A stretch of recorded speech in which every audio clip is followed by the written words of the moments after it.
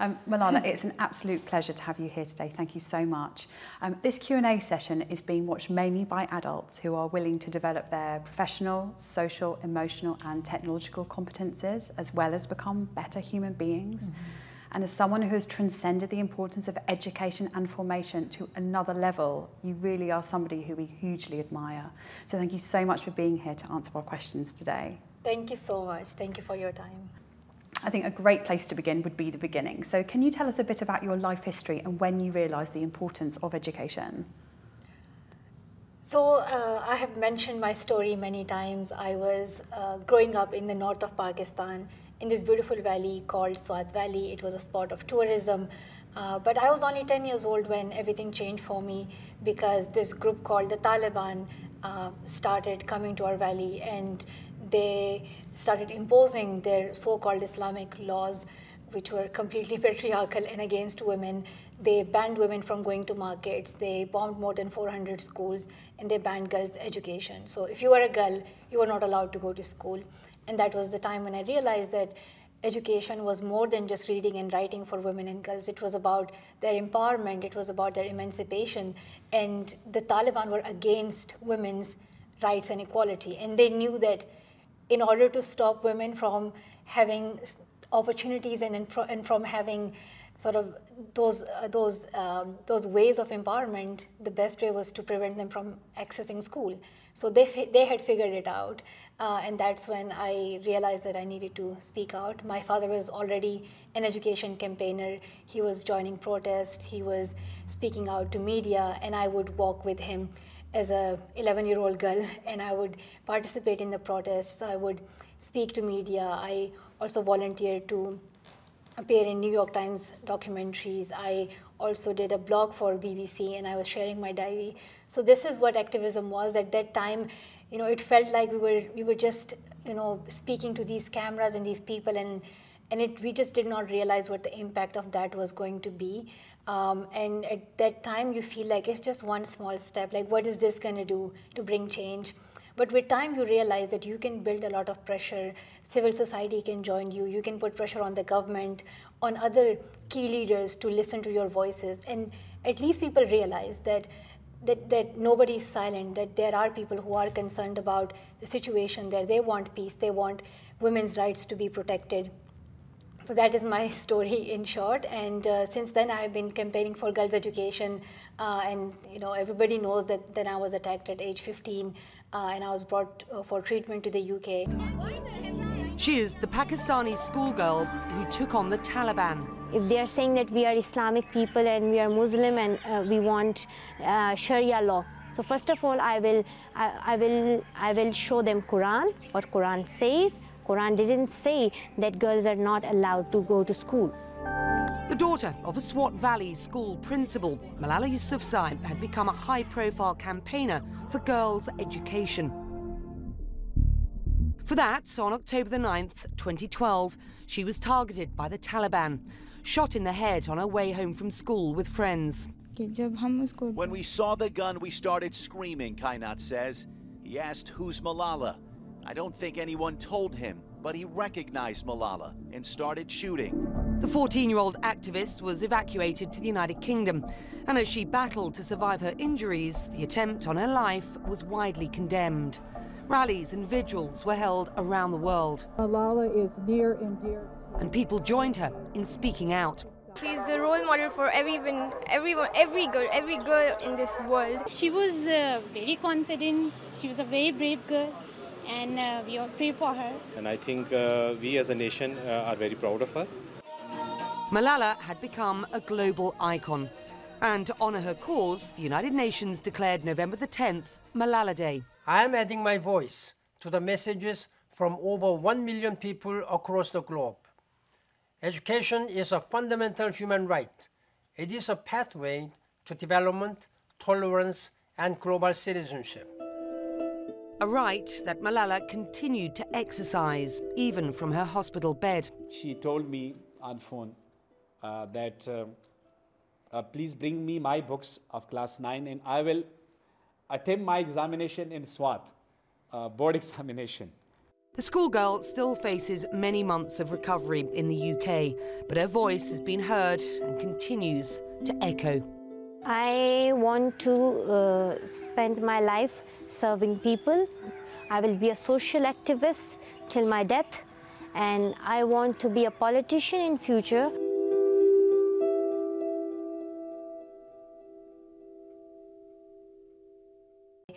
But since then I realized that I'm in a place where I cannot just fight for myself and girls in Swat Valley, but I can fight for girls all around the world. So I started Malala Fund, and I'm campaigning for all those 130 million girls who are out of school to be in school and have access to safe, quality and free education.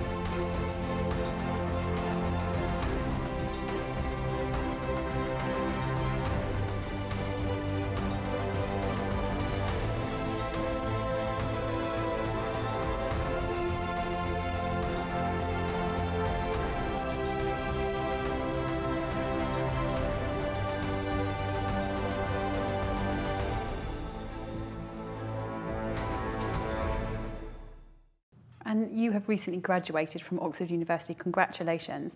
Tell us about your academic experience at the university and how that impacted on your life and how it's transformed you as a person. So while I am campaigning and fighting for girls' right to education, I was also receiving my education, which I just completed last year in the time of a pandemic. And I'm the first year of 2020 COVID, the COVID graduates. So I received that title as well. It was such a great experience to be in university, and it was for the first time that I was living on my own without my family, just as everybody else. I was really excited, trying to explore, making friends and just enjoying a social life. And they say that, when you are studying in Oxford, you have to decide between having a social life, studying, or sleep. You can't have all three, you have to pick two. And I was like, I couldn't even have one of these, so I just picked the social life. I was not having enough sleep or studies, but it was important, when you realize that you don't just learn from lectures and books, but you also learn from the people around you, from your professors to your friends. And I just learned so much in those 3 years. It was sort of a difficult ending because we were graduating in COVID times, and I had to take my exams at home, and I graduated at home. But this was the case for, hundreds and thousands of students. But I am so grateful that I had the opportunity to study there, and I was studying in this beautiful college called Lady Margaret Hall, and it was the first women's college in Oxford, and it was started in the late 1800s, and before that, there was no college for women. And it just shocks you that it was just 100 or so years ago that women were not allowed to be in college, and then even when they were in college, they were getting the education, but their degrees were not acknowledged. They were not given the degrees. They were not able to sort of claim that they have been graduated, and it was much later that they were able to study normally. Just the simple right of studying and graduating, which we take for granted now, that was not the case for women just 100 years ago. So it's really important to then appreciate the struggle of women a few decades and centuries ago, that they have fought for us. Now that we are in this place, we can study. They have done incredible work for us to be in this place. And when you're choosing a major, it's a complex decision, isn't it? When you're choosing what subject to study, if you have the opportunity to do so. Can you talk me through the process of how you decided to study philosophy, politics and economics at Oxford? So I think in the US and in other countries, you can do minors, and then you can do majors, and some universities are very flexible with allowing you to explore multiple topics and courses. In the UK, you have to pick your degree, so you can't study everything else. So I wanted to do PPE, which is Philosophy, Politics and Economics, because that's like one of those classic degrees that Oxford offers, and I really like the subject as well. I enjoy philosophy. I was already interested in it.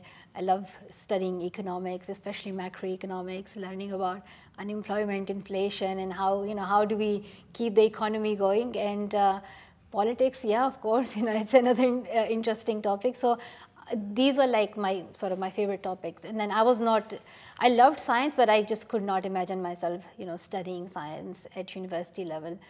So yeah, this was the degree that I picked, and I graduated with that. Congratulations. And Thank you so much. It's the icing on the cake of already a lifetime of achievement. You've achieved so much at such a young age. You got your Nobel Peace Prize at 17.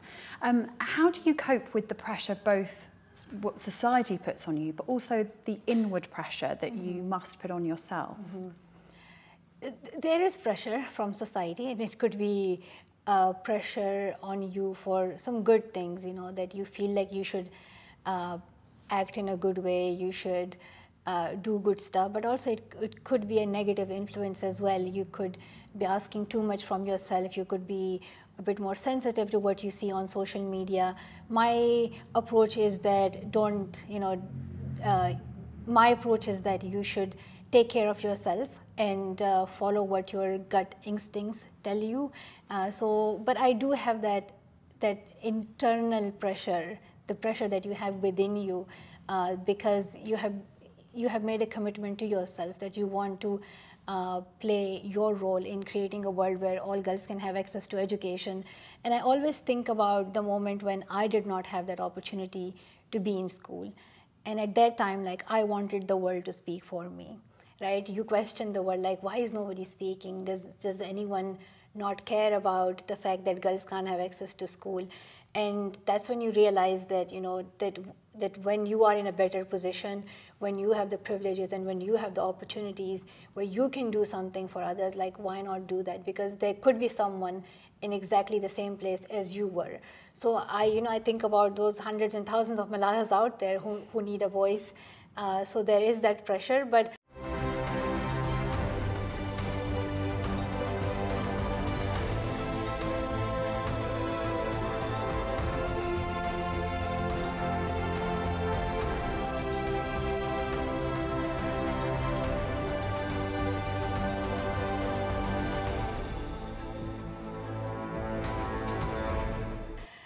other than that, it's important to take care of yourself.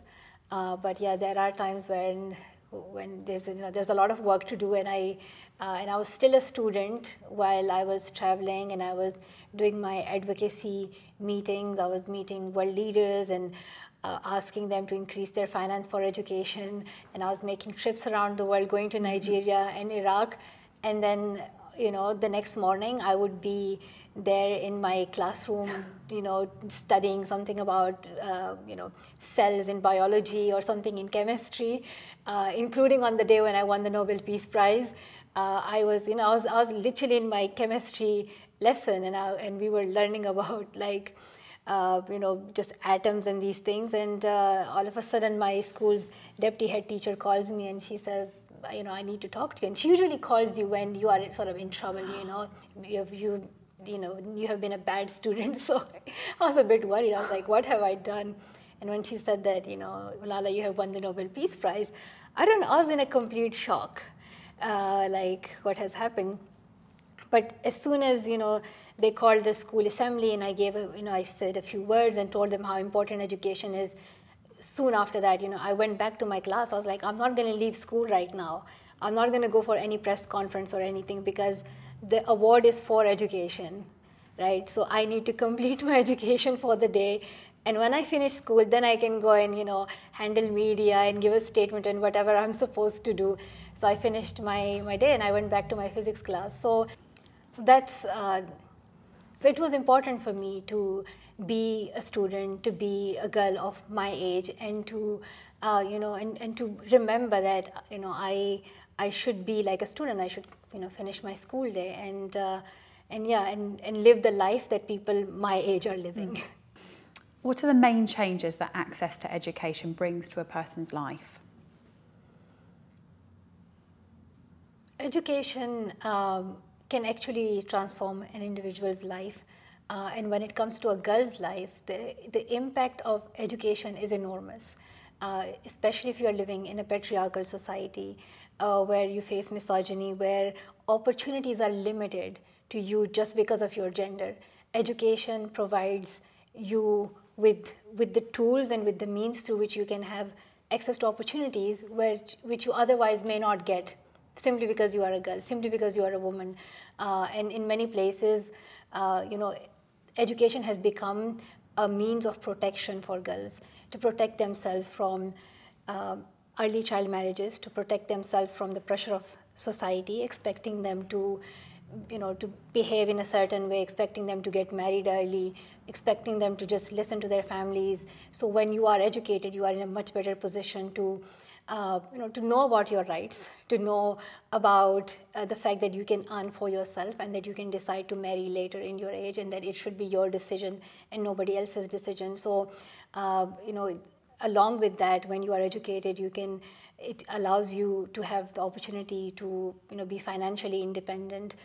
In many places, for a woman, firstly, she is dependent on her father's family, and then when she marries off, then she becomes dependent on her husband's family. And it sort of goes back and forth, but you are always told to be sort of dependent on somebody else. So education provides you with the means through which you can become financially independent as well.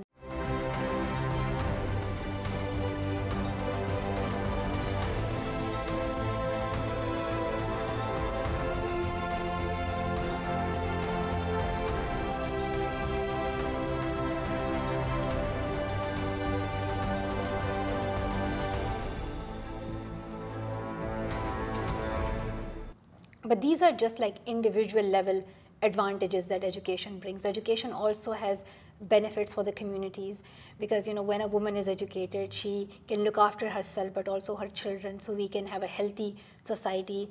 If a woman is educated, she has a job, and that allows her to then marry later, and then have sort of a more well-planned family, and to have less kids, which helps her, which helps our family, and sort of which helps our economy as well. We can continue in a more sustainable way for our future. And along with that, when women are in the workforce, that brings more jobs, that adds, that brings more money into the economy. We have done studies that shows that if you invest in the education of girls, it adds up to $30 trillion to the world economy. So there are economic, there are social, there are political advantages when you educate a girl. I mean, the Malala Fund's Full Force research in 2018 points out exactly that, not only social but economic gains when we talk about gender equity in the labour market. In your opinion, how can education help achieve greater equal rights at work, and what impact does this have on society? So we already know that, if a woman already has limitations in society, she has to go through many more barriers than, if she were a man, right? If these are like two completely different paths that these two individuals have, and just because your gender is different, you're going to have more struggle on your way. So education is something that allows women to be in a place where she can have access to so many opportunities which otherwise she would not get. So I always think about the life of a girl if she does not have access to education. And as I mentioned earlier, like for many girls, when they're not educated, firstly, they may not even know that they have equal rights, because society has told them that they do not have equal rights, that just because of their physical appearance or just because of some social norms, that they are weaker, that they're not capable of making decisions for themselves, that it is the man who has to decide what is good for her. So with education comes awareness, and I think that's the first step towards equality. Then with education also comes opportunities, and that that allows a woman to be in a place where she can be in a slightly better position to have access to the opportunities that she wants.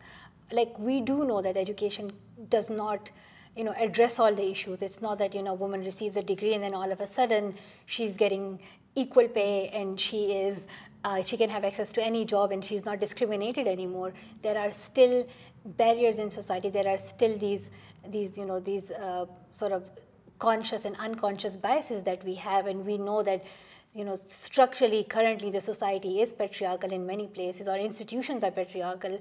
In many places, in many companies, whether it's individuals or some algorithm making decision, we know that it shows bias sort of towards men and against women. So there are still things that need to be fixed, and in that we need more deliberate actions, and we need to sort of deliberately change those things. But education is one of the key ways towards ensuring that that women are in a better position.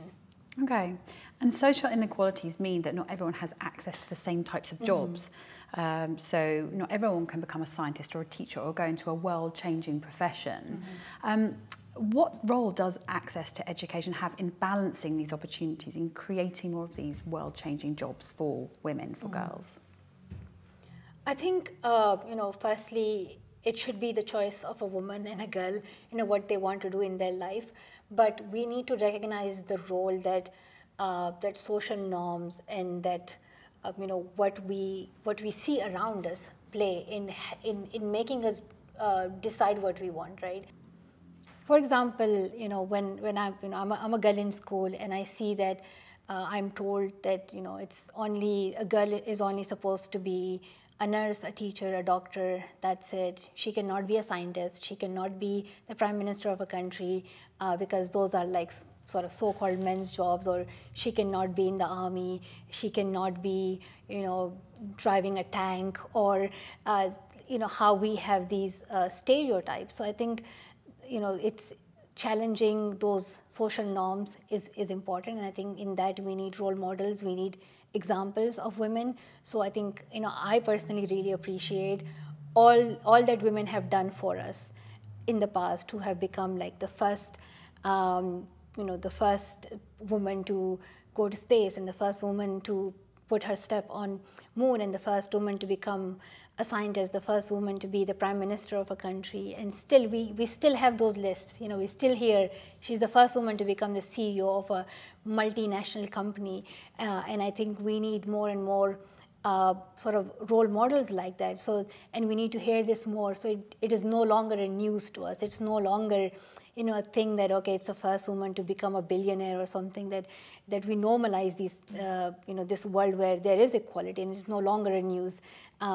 But along with that, we also need to be looking at, the role that entertainment and the news industry is playing around us, and the impact of that. What we see around us sort of forms our concepts and our ideas. So it really has an impact on us. Sometimes some of us question it and we are like, oh, I see this, but it shouldn't be like this, so I'm going to change it.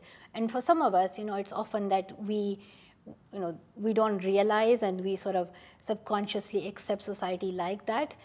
So I think it's, for me personally, it's important that we break some of these rules and see and try to be more ambitious in creating a world where there is equality, but I think role models, examples that play a key role, and sharing your stories play a key role. So women need to hear more about women. I was looking at coding, and I saw like how in many places, and in many sort of in many schools of coding, people are not often taught about the role of women in coding. And if you see like how when you look back at history and you know that, yes, women have been part of coding and women have been part of the computer science, but their role was never recognized. It was never appreciated. So we also need to sort of look back at history and see how the stories have been told to us, because, it's not that women didn't exist and they weren't taking any interest. Regardless, despite the fact that they had these barriers, they still made it to that place, and they played a key role in all industries, including coding and technology and many others.